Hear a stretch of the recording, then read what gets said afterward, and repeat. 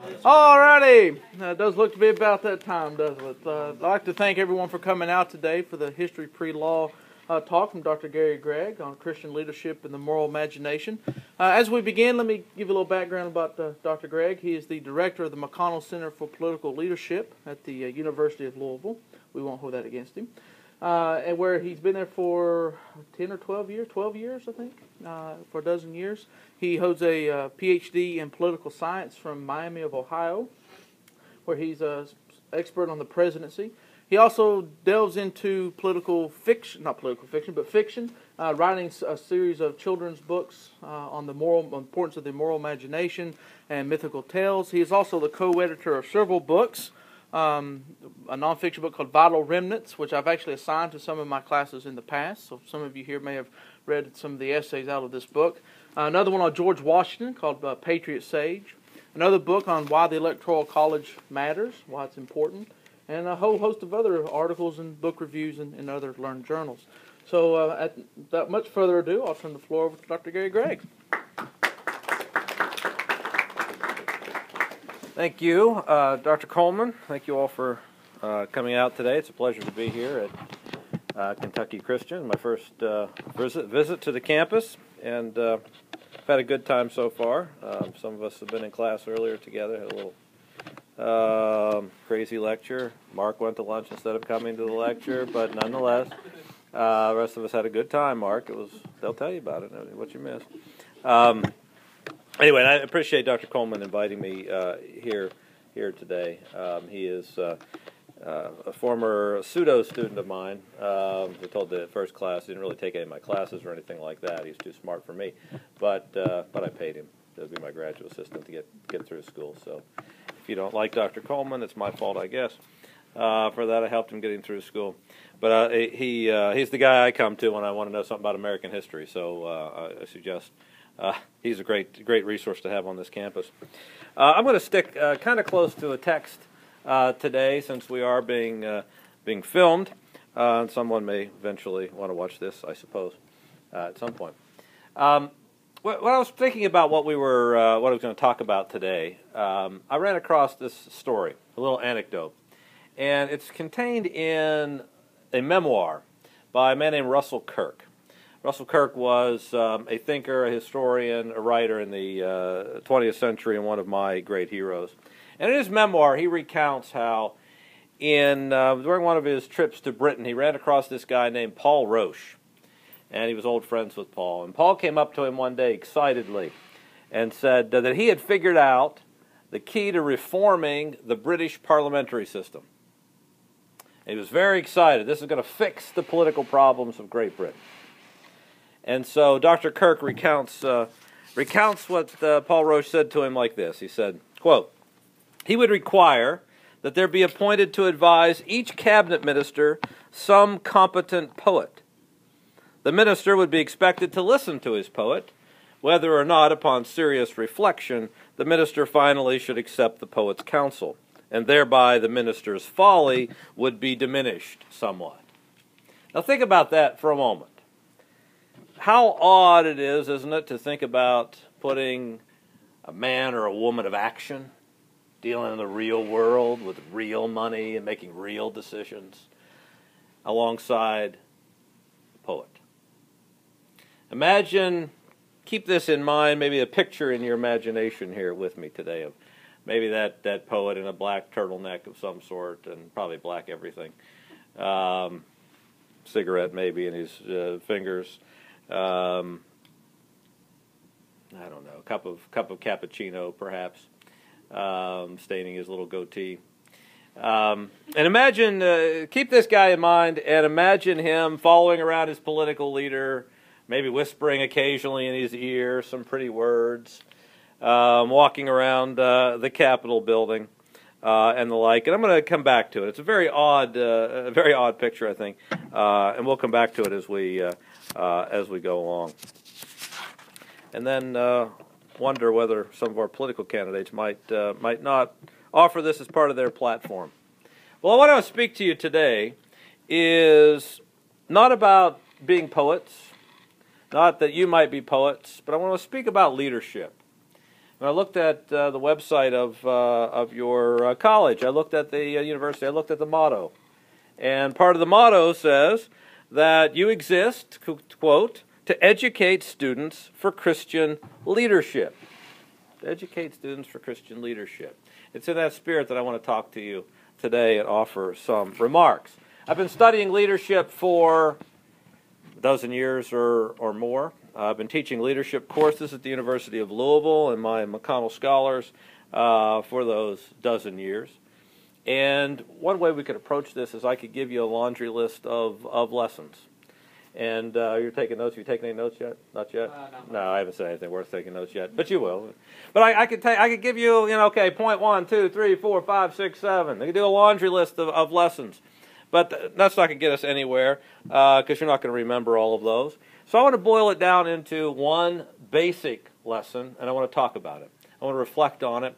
I want to try to inhabit your minds with it a little bit. And that's to juxtapose two words, imagination and leadership. Two words very seldom found together. What I want to argue is that not only should they be closely linked, but they are closely linked in very essential ways. And if we think about it, we will become better leaders, I think.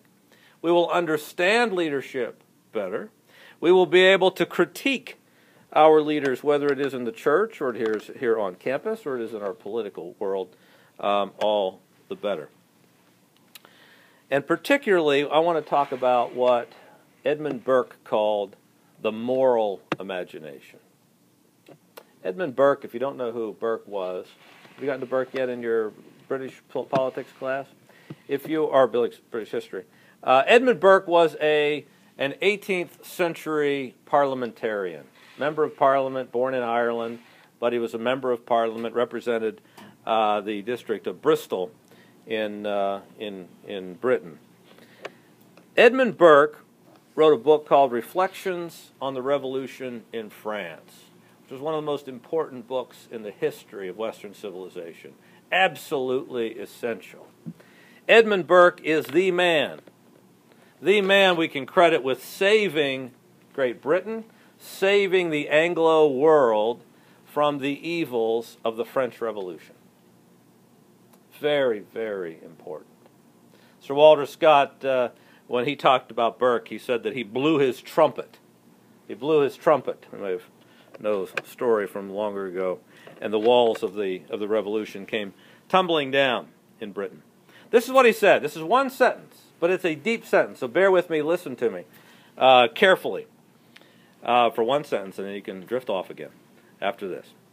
This is from Burke's Reflections on the Revolution in France.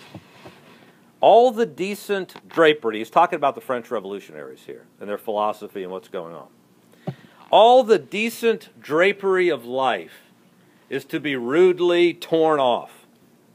All the superadded ideas furnished from the wardrobe of a moral imagination, which the heart owns and the understanding ratifies. I'll keep coming back to this because it is hard to grasp it all at once. Which the heart owns and the understanding ratifies, as necessary to cover the defects of our naked, shivering nature, and to raise it to dignity, in our estimation, or to be exploded as ridiculous, absurd, and in an antiquated fashion. Now, furnished from a wardrobe of the moral imagination. What on earth does that mean? Furnished from a wardrobe of the moral imagination.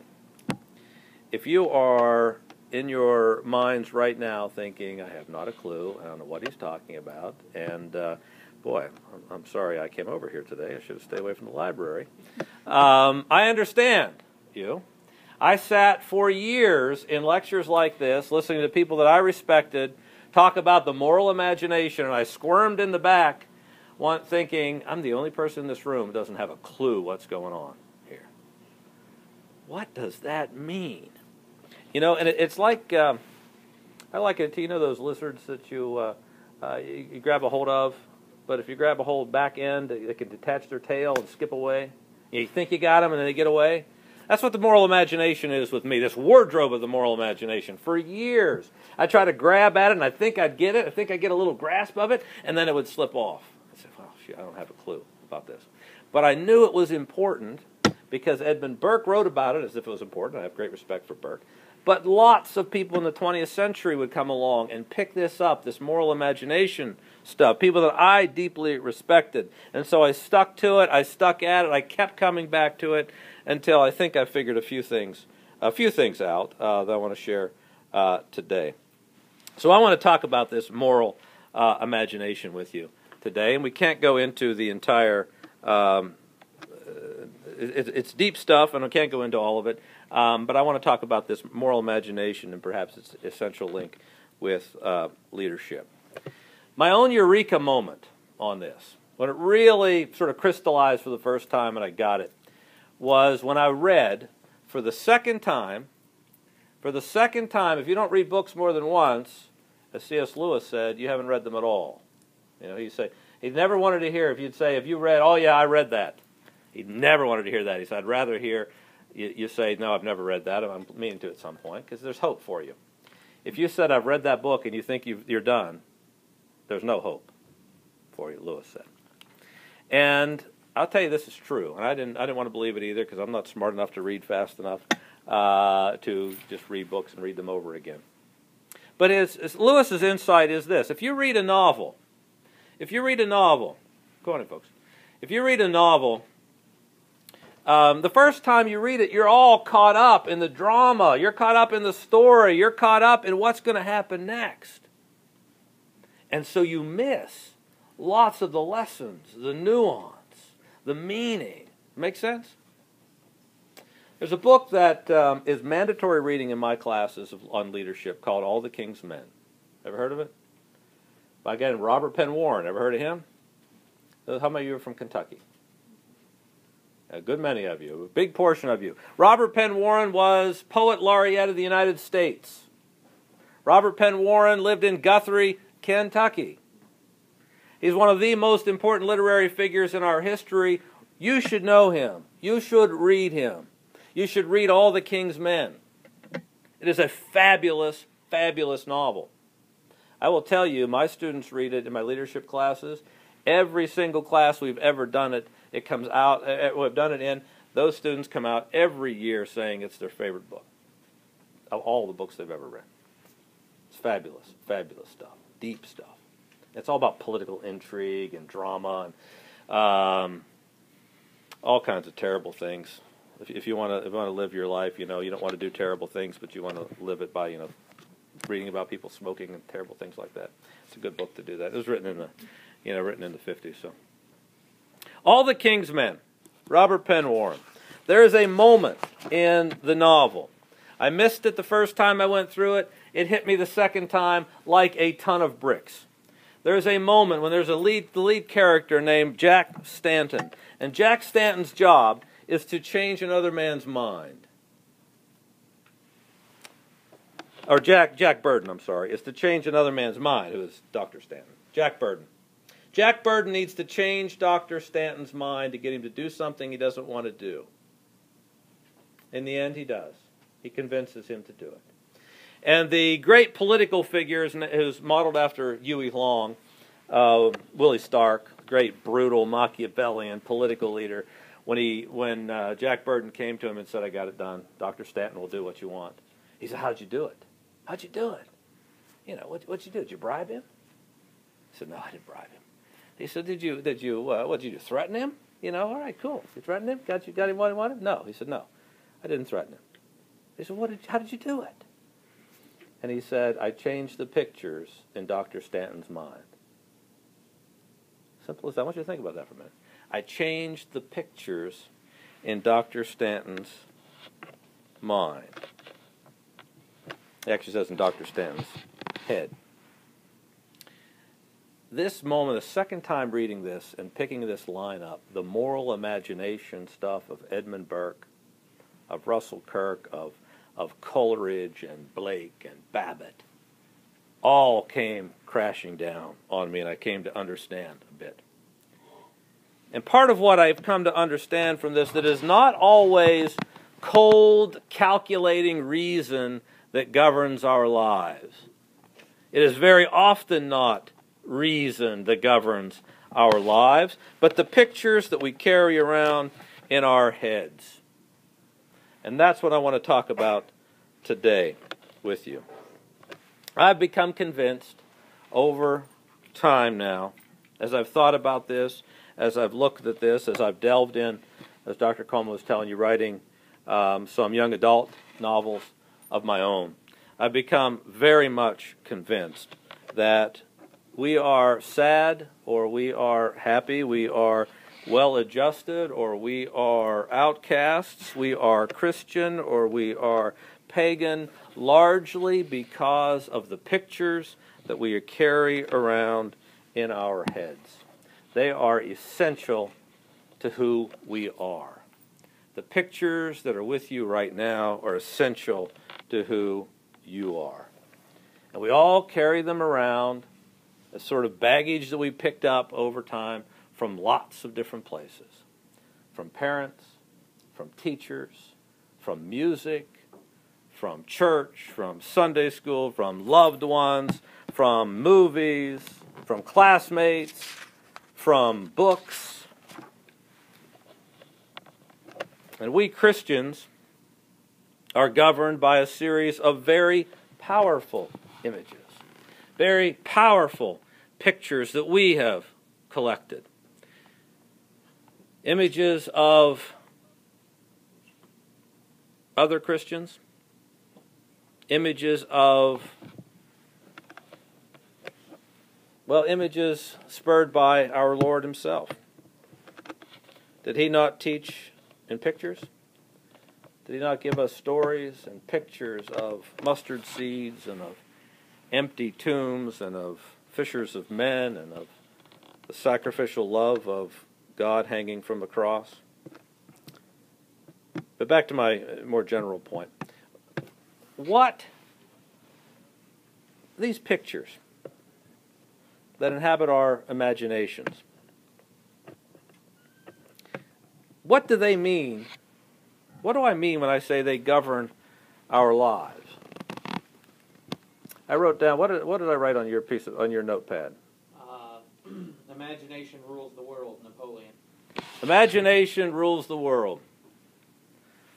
Napoleon Bonaparte said that. For several years, I thought I invented that phrase. It's a pretty cool phrase. And it really sums up, when I wrote that on your paper, I said, this sums up everything I'm going to say today. Because imagination rules your life.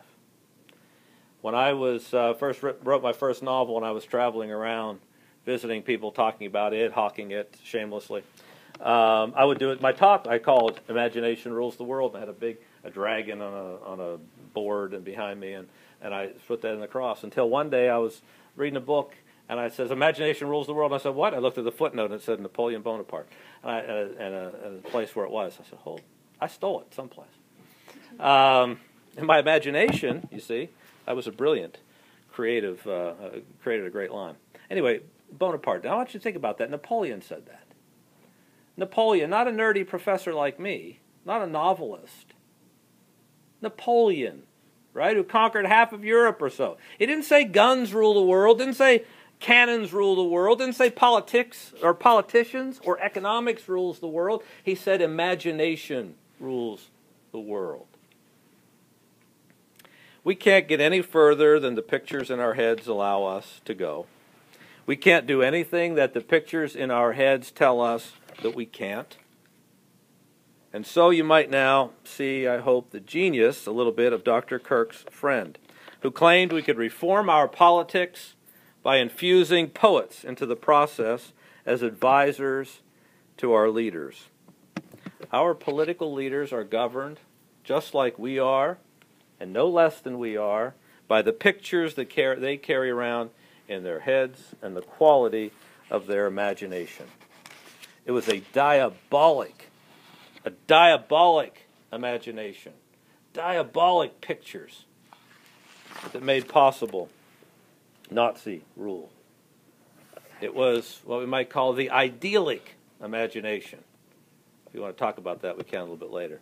It was the idyllic imagination that made possible the terrors of the French Revolution and the awful, awful excesses of modern communism. Think of the difference, and I'm not taking sides on either one of these, but just think of the difference between a political figure who, in his mind or her mind, their vision of America at its best, of America the beautiful, is of a vast, large, powerful, secular empire. And then picture another political figure whose vision of America at its best is an America of small communities and republics, small republics, worshiping together, family units, diverse communities. How different will those two men's or women political leaders' decisions be? Because their vision is so dramatically different. The pictures that they carry in their head are so dramatically different. You know, it's not information that has given us our greatest scientific breakthroughs. Einstein himself said it was his imagination that led to all his greatest breakthroughs. Not what he knew, that was essential to have, but it was imagination that led to his great breakthroughs. It's not knowledge that's given us the iPad or the iPod or whatever devices, the laptop that you have there, or the internet. Data and spreadsheets don't start businesses. They don't redeem communities. None of the great inventions and discoveries and the companies and the great leaders of the world were born on spreadsheets, but they were all born in people's imaginations. A few men in Philadelphia once imagined that they could take on the greatest empire in the world and declared independence. Amidst the bloody, muddy despair of the foxholes of World War I, a shy little scholarly Englishman fascinated by language, imagined a world that he called Middle Earth. And now that has inspired millions upon millions of people to believe that even little shoeless, little lowly, tubby little hobbits can redeem the time. How can we do less? The founders of this university, at first to imagine an institution like it could exist and could thrive here in Grayson, it took an active imagination on all of your parts to believe that this is the place where you could thrive, where you could grow to become Christian leaders and successful in whatever careers that you are right now imagining, right? You have to first imagine what you will be. It's not facts that rule our world. It is not the memorization of formulas and statistics. It's not knowledge that solves our problems. It is imagination. As I've studied leadership, I have become convinced all the time more and more that the most successful men and women in this country are men and women of imagination. Where there's no vision, let me remind you, the people perish. An active imagination is no substitute for hard work, determination, focus, and even luck. But none of those can amount to anything unless they are harnessed in the service of an imaginative vision. Leadership, at least in part, is imagining things could be different and helping others bring it about. As young Christian leaders in this age of ours, your task must be to imagine that things could be different and to help others then bring it about. Change. Coming back to Edmund Burke. Change, Burke once declared, is the means of our preservation. We can afford, in America today, no Christianity that is lethargic and unimaginative. C.S. Lewis. How many of you are fans of C.S. Lewis? Chronicles of Narnia. Did you read them when you were kids? I'm sure they're over here in this section. It's the perfect section to be. C.S. Lewis, in The Voyage of the Dawn Treader, which is my favorite by far of those books, he introduces a new character to Narnia like this, and you remember this. There once was a boy named Eustace Clarence Scrubbs, and he almost deserved it. Remember that? It's a great line. If any of you have a name like Eustace Clarence Scrubbs, I hope you don't deserve it. I hope Lewis understood that the best way to come to know someone is to understand what exists in their imaginations, if they have an imagination at all. And much of our imaginations are influenced by the books that we read and the books that we do not read. The greatest leaders I have known, and I have learned about, and this may be surprising to you, but the greatest leaders I have learned, that I have known about, and I've known many, in military, in business, in government, in academia, have all been great readers. I have the great benefit of the McConnell Center interacting with, I've interacted with everyone from senators to presidents to vice presidents to secretaries of this, that, and the other. Secretary of Defense Leon Panetta will be visiting with us on March the 1st. And one of the things I can tell you about is that almost to a person, even political leaders that I guarantee you think are stupid, read rings around anybody in this room, except for Dr. Coleman. I have been astounded by what I have learned to be in the company of these people. Men and women who live such busy lives, you cannot imagine they even read their own mail. Often, very often, turn out to be the most voracious consumers of books. But back to Narnia. So of this character, Eustace Clarence Scrubbs, Lewis wrote, and I quote, "He liked books if they were books of information and had pictures of grain elevators or of fat foreign children doing exercises in model schools." When Scrubbs enters Narnia, do you remember where he shows up? He shows up in the water with them, but then he shows up in particular in the key moment in a dragon's lair. Do you remember that? He shows up in a dragon's lair, and Lewis says this: "Most of us know what we should expect to find in a dragon's lair, but as I said before," Lewis wrote, "Eustace had read only the wrong books. They had a lot to say about exports and imports and government and drains, but they were weak on dragons." Eustace, in other words, Lewis is telling us, had an impoverished imagination.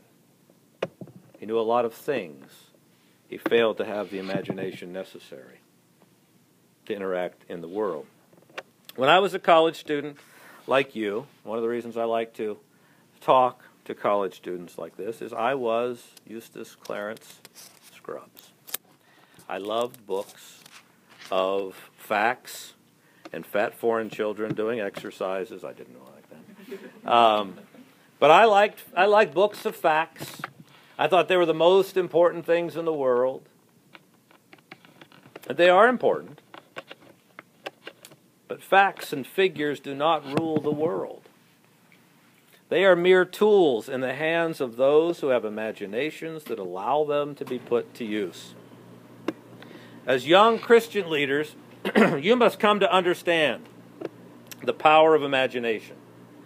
You must come to understand the power of your imagination, and you must understand the operation of the imaginations that you will encounter and that you will attempt to lead. You must exercise your imagination. You must do it in the right ways, with the right literature and the right role models. You really must read biography and history and imaginative literature. If you can't imagine a Narnia, if you can't imagine a Middle-earth or a Paralandra or a Hogwarts, how can you imagine an alternative to this world of noise and boredom? If you can live only in the present for momentary desires and whims, lunch perhaps instead of coming to hear a brilliant lecture, how can you look for your own future? Much less, how can you look out and make prudent decisions for future generations? Future generations yet unseen, yet unborn, existing only in our imaginations. Yet. But let me take this bounce down to brass tacks for a second. It's not facts. It's not facts that will grow your businesses, but imagination. It's not figures that will sell products for you, but imaginative advertising. The salvation of your community will not be found on a spreadsheet, but in your imagining a park, perhaps, or an abandoned farm now sits, or a boutique where trains used to stop in town.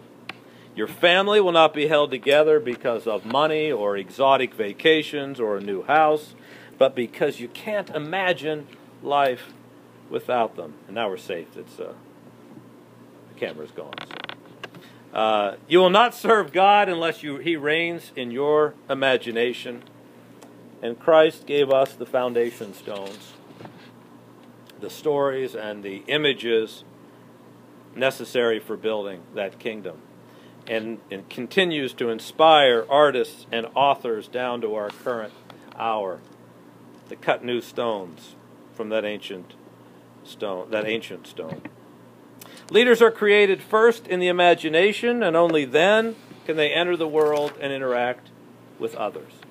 As young Christians in 2012, you face great challenges related to the moral imagination.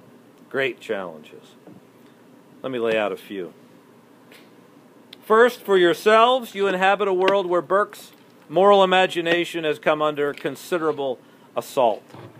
The forces of the enemy are numerous. They are found in your textbooks, perhaps, that twist and pervert your historic imagination. They are found in our schools and our culture, not here, mercifully, that have been busy for generations to appropriate C.S. Lewis's phrase, making men without chests. Making men without chests. Let me pause for a moment. Lewis is, I've mentioned him several times, and he's one of my absolute mentors, particularly on these types of questions. Remember when I read from Edmund Burke, and I said the moral imagination is what the heart owns and the understanding ratifies. Remember that? The heart owns and the understanding ratifies. If you want a more contemporary explanation of this, look at a book called The Abolition of Man by C.S. Lewis. And it's a tiny little book. Maybe, 100 pages, less than 100 pages.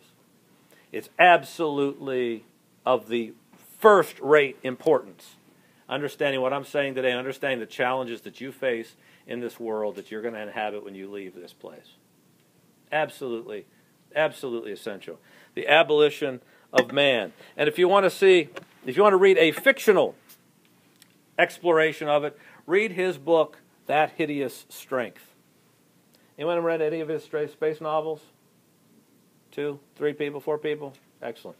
That Hideous Strength is probably my favorite book. It's close to my favorite book. It's a space novel. It's supposedly never go into space. It's sort of science fiction. But it's Lewis reflecting on some of these very questions and putting them into a piece of fiction. And he plays with this, making the modern world making men without chests. And there's a very powerful image where the bad people, and I won't tell you too much about that, they're actually called the nice people, N-I-C-E, in the book, but where the people he's trying to get us, warning us against, take this man and they cut his body off. They take his head, and they cut the skull cap out, and they feed all kind of chemicals into his brain, and they hook up the brain, the head, to keep it alive. And then all these chemicals and hormones and stuff allow the brain to grow and grow and grow. right? He's trying to tell us something, though. Get the image. Head alone, without the chest. You see this? Without the chest, without the imagination. Growing reason to, exploding reason to an unnatural degree. It's a great book, and you really should, it's fun. Take time to read it at some point. As Burke said, what the heart owns and the understanding ratifies. Maybe we could talk about that if you want to in a little bit. It's the same vision that Plato basically had many hundreds of years before, a couple thousand years before. In his metaphor, Lewis, that I'm getting at here, Lewis finds the chest to be the home of Burke's moral imagination, of proper sentiments and moral prejudices. Our culture seeks to shrink our chests, to strip away the sentiments that would guide our actions toward the true and the beautiful, to remove the Christological image. The St. Crispin's Day speech of Henry V, the awful head of Medusa, the heroism of Perseus, have all been replaced by math and science, math and science, math and science. The moral testing of historic figures and events has been replaced by blind desire for scientific and medical progress and what I'll call the arrogance of the present. What Lewis called chronological snobbery. Chronological snobbery. And so I urge you to read those two books that I just said as part of your building your shield of imagination here today. And another challenge. You live in an age where those you will have to seek to lead are confused at best about what Christianity is, particularly a non-secularized, small o, orthodox type of Christianity. And at worst, they might have already turned away because of the pictures that they have in their own imagination. And another challenge. You will face people who are like Dr. Johnson's bull. Dr. Samuel Johnson, he told a story of a bull, and the bull said, "Here's the cow, and here's the grass. What more can I ask?" Well, Christian leaders must call us to higher aims than the service of our animal instincts and our pocketbooks or our bellies marked in lunch. Our sentiments must be properly tuned. The pictures that we carry with us must be appropriate to encourage us to actions that are courageous and kind and generous and full of humility. We must imagine love and not the buying and selling of goods to be their proper end. We must imagine the happy death of a servant to be our great reward and not the earthly treasures that will pass away. In other words, we must strive to have moral imaginations. And we must enact its teachings. For on this campus and in your communities, when you take up the standard of Christian leadership, you must keep constantly in your mind that you are representative now of bigger things than yourself. Your actions may be the primary informant of what Christianity is for the imaginations of those you encounter. You may be the most important book they ever read. And in any event, your actions will enter their imaginations and may well become the basis upon which they judge the ideas you care for, the organizations you support, and the God that you serve. Keep your image this image, I hope, in your mind. Let it inhabit and inform your imaginations. This image of you being a book, of your actions forming the chapters of that book, of your words forming the pages. And that image, I hope, if you let it enter as a picture, one of these pictures that you carry around with you, may help you keep on the straight and narrow, may help you act right in times of trouble and temptation. I hope. I pray. Thank you for listening to me. I'm going to stop there and see if you have any questions or thoughts or arguments or what have you. Thank you for listening.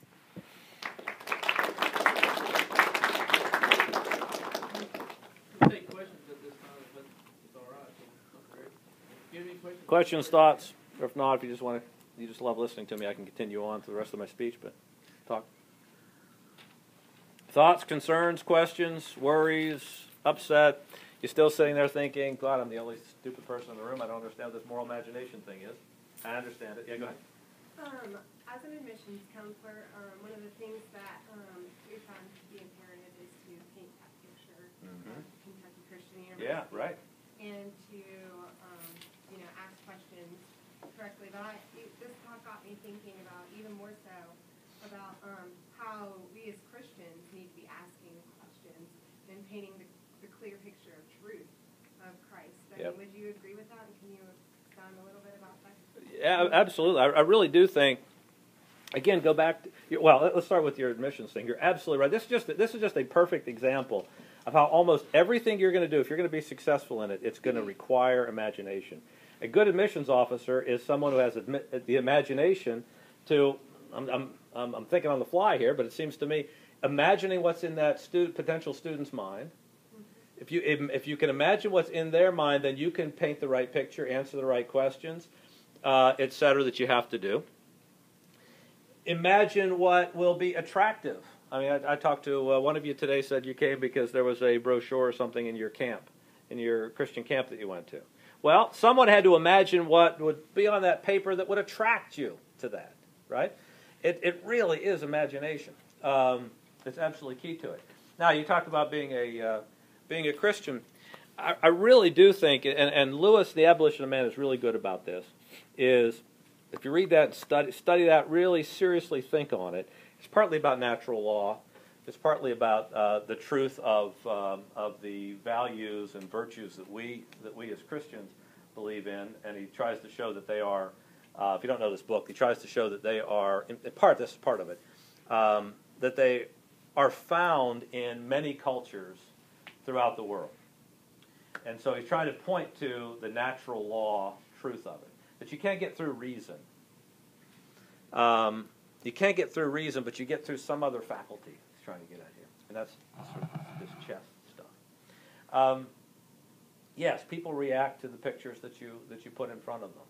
And if you are going to be a Christian leader, or a Christian at all, frankly, you will be a leader, because when someone out there sees you acting, they're going to tag it with your religion. And so if you're out there and you're doing something heinous and terrible, they'll say, well, look, that's what Christianity is, right?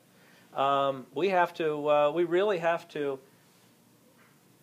invite Christ into our hearts, take those pictures that he teaches with very seriously, and then ask ourselves, what pictures are we projecting? I'm not sure I'm answering the question. I'm trying to fumble around it again. But I guess all of us can ask this question. What picture are we projecting to the world? It's absolutely essential. Yeah, absolutely. Where we often go wrong is reasoning people into arguments. People usually aren't reasoned into arguments. Sometimes they are. Sometimes we are. We react to reason. But very often, it's not that. It's the heart that comes out. It's the heart.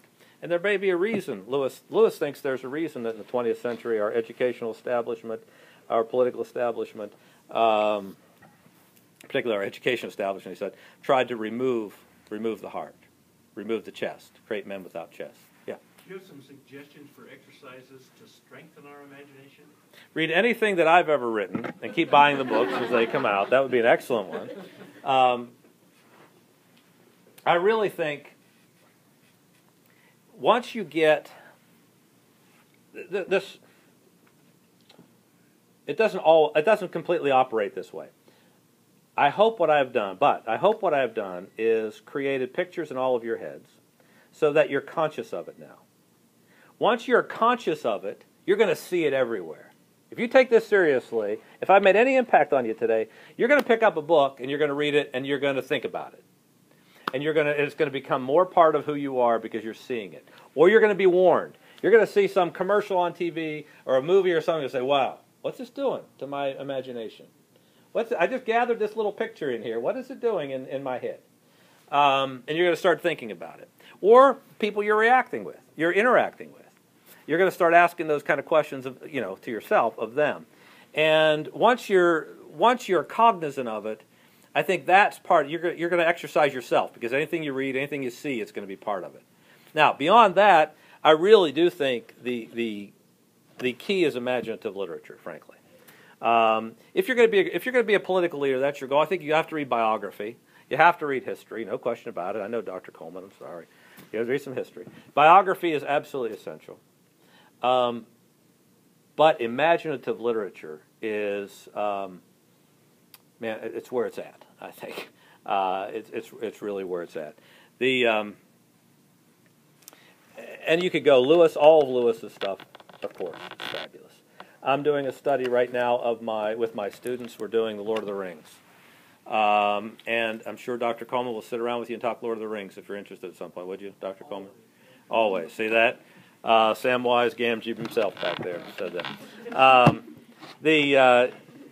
And we're doing Lord of the Rings. And, you know, Tolkien, if you don't know Tolkien was, where C.S. Lewis was Orthodox Protestant, Lewis was a very serious Catholic. And there's a book called, if you're interested in exploring that, called J.R.R. Tolkien's Sanctifying Myth. There's numerous books about finding God in Tolkien. But that's by a dear friend of mine, Brad Berzer, I'd suggest it. But you read Lord of the Rings now thinking about this, man, you're going to see incredible images that Tolkien is trying to share with us. It's not reasoning. It's the images.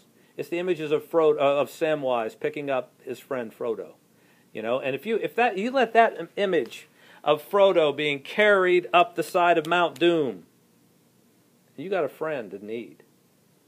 You're going to pick him up. You know, you're going to pick her up. I hope. So read anything Lewis. I mean, I love Tolkien stuff. There's a lot of great literature out there right now. Shoot, I had a important brainstorm. Dr. Coleman would probably say read The Sporran, right, or The Iona Conspiracy. Those are my two books.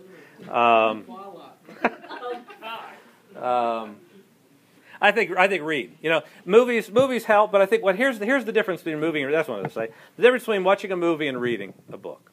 Watching the movie and reading, or a book, the Bible, whatever you want to read, is reading forces us to make the mental pictures ourselves. This is huge. Makes the mental pictures ourselves. How much deeper is that then embedded in who we are if we create the images? You know, every one of you just had a picture. When I talked to whoever's paying attention to me, when I talked about Samwise carrying Frodo up the side of Mount Doom, you were creating that picture in your head, I hope. Well, you might be getting it from the movies now. Darn it. When I gave you that picture of that head, which that has not been in the movies yet, they haven't made that head of strength, they should. But when I gave you the picture of that head swollen to gargantuan size out of normal, you had to create that in your head. That's going to be more of a part of you. And it's going to be ready to be tapped in when you need it. When you watch a movie, two things happen. One is you are getting a picture that is being implanted very directly by the movie director. Number two, it's passive. It's just floating in, right? It's not really part of you, though, of course, we remember these things. But number two is movies have the danger. It's not danger. I watch movies, too. But the problem between movies and a book is movies are continuous and in control of you. If you read a book, you get an image, you can stop. You stop at that image and you think. Wonder. What's that telling me? It's getting part of me now. What is this? What's going on? You can stop and you can think, and you can make it your own. Tolkien talks about this in his essay on fairy stories, which is really fabulous, where he talks about appropriation. And great literature is there to be appropriated. There's another thing I'll say about that. Don't ask this question necessarily. We do because it's fun and we sort of have to. And it's less important what the author means than what you appropriate, what you make it mean, how you make it live in your own world. You know, and I can say from somebody that's written a couple of novels, I will tell you I wrote things that I did not intend to mean what I think they do mean, probably, and I know I didn't intend When I write passages, create scenes, I know they mean things because I've heard them from people. I'll give you a quick example of it. That they mean different things to other people as they appropriated it. Quick example of that. So anyway, I say it's less important what you think an author thought. It's more important how you use it. I wrote in my first novel. After my first novel came out, I got an email from a guy, a reader, who said Isaiah chapter 10, verse 21. That's all it said. Oh no, it said. Well, it said I just got done reading your Sporan, and then he put that your book, and then he put that. So I was out taking a walk at that point. I said, "What about that? What is that?" I couldn't wait to get home, so I got home and picked up the Bible, and that verse is a remnant from the house of Jacob shall return to the one true God. Well, my lead character is named Jacob. My series is called The Remnant Chronicles, and he was offering that my Jacob will be heading in the future here to return to the one true God. I didn't intend that. I don't know how it happened. I get shivers up my back when I think about it. It's less important what I meant by that. Does that make sense? It's more important that he meant. But he could bring his imagination to this, and he could bring his knowledge to this, and it means something different to him. And it means something different to me now too, of what I've got going on. Any other questions, comments, whatever? Yeah, I know we've gone a long time. Never shameless plug for your book, but what inspired you to write these books? Because my cousin is reading them now, and I guess that means I have to too. Yes, you do. But what inspired you to write them? I mean, and what did you want to teach the readers? It's a pretty neat moment, actually, I'll tell you. The quick story is, I was a political scientist. I was Eustace Clarence Scruggs, and I didn't care anything about anything except facts and figures. I thought they were the most important thing in the world. Until I really got inspired in the last decade of my life, or less, and I started figuring out it's really this imaginative literature that's important. That's really the important thing. I was on a trip in Scotland, so my books take place in Scotland. Started in the United States, take place in Scotland. I was on a student trip in Scotland. We're traveling around Scotland. I bought a sporran. Anybody know what a sporran is? Now, a quick Scottish lesson. Sporran is a little pouch that you guys see a guy with a bagpipes and a kilt on. I have my kilt that I have on. And so it's a little pouch that goes in the front. And of course, there's no pockets in a kilt, and so you need a pouch. And so that's called a sporran. So I bought a kilt and a sporran and knee socks and stuff when I was over there. And I came home, and my mother was visiting. And so I put on my kilt and my sporran. And my mother just like rolling around. I was like, oh, God. This kid, what kind of kid have I raised, this weirdo? And my little son Landon, who was 4 years old at the time, Landon came walking over to me, and he had a little, those little plastic darts that you guys probably play with, a little suction cup at the end. He had one of those, and he walked over to me. He lifted the flap on my sporran and dropped the dart in and walked away. That was it. What that caused me, the spark in my mind, in my imagination. I got a picture, and the picture was of that little dart disappearing, and that was it. I started. It stuck with me. It bothered me. I have a friend who is a novelist that said described it this way. The feeling, he said, you get like a little bit of sand stuck in your oyster. A little sand stuck in your oyster. That's what it was for me. A little sand stuck in there. That thing disappearing. I never thought I would write certainly not a young adult book. I thought maybe I'd write a novel at some point in my life. Certainly not a young adult book. Certainly not kind of fantasy kind of thing. So I sat down and I said, well, this is stuck. I got to figure out why it disappeared. Why did this thing disappear? So I created 3 characters: Jacob, Will, and Jenny. I said Jacob and Will. Well, I sent the 3 of them down my street on a bike, and I don't know, 700 published pages later, and probably another 5,000 to go, and the whole thing started to unravel. It is much like this is exactly the process C.S. Lewis used. Exactly, is he would get pictures in his head. The whole Chronicles of Narnia. If you don't know this, is what it's 7 books. The whole Chronicles of Narnia started when he got a picture in his head. Again, go back to the same thing I'm talking about here. Pictures in your head. When he got a picture in his head of a fawn in a snowstorm carrying an umbrella and packages, which is just weird. Think about that. Just weird. There was no Aslan. There was no bigger story. It was the picture. And he sat down and decided to write about it. What is this thing? And then he says the same thing for Aslan. You know, Aslan's the Christ figure in the books. Aslan just came bounding into his dream, which he actually says at one point it was a nightmare. He came bounding into his dream, his picture in his head, the picture, and entered the books at that point, and everything changes from that. How many of our worlds have changed because of that? So anyway, that's where it all came from. It's been the most fun, most enjoyable thing I've ever done, frankly. And I think probably the most important, because I hope, I pray that I am putting good pictures and not bad pictures in people's heads that they'll carry around with them. Now you know what a sparring is, so if you got nothing out of this lecture beyond that, you know what a sparring is. If you were in Scotland, you'd probably say, sparring. All right, I think, I guess we take one more question. I see Dr. Gerber's hands up. Oh, I'm sure it was questions. I got all night, man. I'm here all night. Part of the problem of preaching is putting a picture in people's minds. You have an idea Very that suggests to people that are heading down that road, youth ministry, teaching classes, whatever. It's exactly what it's about. Absolutely. I mean, you can't completely put aside reason. You can't completely put it aside. You can't completely put aside memorization, remembering facts and verses, etc.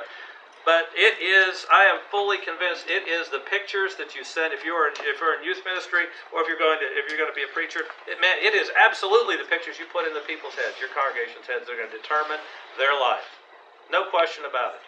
I mean, Christ understood that. Christ taught in parables. Right? This is not. I'm not a genius here to come up with this. This is the history of the West, and it's certainly Christ is leading us this way, teaching us how to do this. The question then is, how do you generate the picture that's appropriate to what you're trying to say? Yeah, well, just lay awake at night, or what? You wait for them to come bounding in. You sit there and. I'm actually in a little bit of a funk writing right now because the pictures aren't bounding in at all. I'm just sort of stuck there. But that's okay. They'll come when they're supposed to come. I don't need to. I think the way you generate is the way you do anything else. Is you pray and you feed your imagination as much as you can. I mean, the more stuff you have in your imagination, the more pictures in there, the more likelihood you're going to have one that's going to be useful at any moment. To be able to pull out. I mean, just think about this. It's Lewis talks about this. As he says in The Abolition of Man, he says, he asks this question: what causes a soldier to dive on a grenade? Yeah, okay. And so what? What would cause him to do that? He asks this. He says, is it reasonable? It's not reasonable action to dive onto a grenade and kill yourself. If we have three parts of our soul, which is what Plato talks about, like think of your soul as a snowman, as reason, this chest, what we talked about, moral imagination, and then your belly. When you were called that heeded that call to go for lunch today, you know, that's that big part. And I understand it, man. Mark, we're here together because we all have. That's the biggest part of all of our souls. You know, that is the biggest part. That belly part. That animal instinct part, right? Anyway, that was distracted about what you had for lunch. I'm wondering. I don't care. What could have driven you there? So that's the biggest part. And what. I'm completely lost now. Why am I a snowman? Why am I talking about snowman? Plato's chariot. What? Plato's chariot. Yeah, well, exactly. If you know Plato's chariot, that's absolutely. Why would a man jump on a grenade? Yeah, why would a man jump on a grenade? Thank you. So it's not the reason, and it's not the belly either. You know, it's that your animal instincts tell you to survive, right? It's not that. It's got to be something else. And what Lewis says is it's the chest. It's the pictures of sacrificial love. It's the pictures of friendship. It's Christ maybe hanging from the cross and knowing He died for us and enacting that. That's what moves people, you know. And in the crisis moments, you don't have to think. You got it in here. You know it. Those pictures. So be careful. Be careful what you read, except read anything that your professors tell you, of course. Be careful what you read, but man, read, study. Be good, have fun. Thanks for waiting. Thanks for being here with me. We'll give Dr. Gregg a round of applause. Yeah.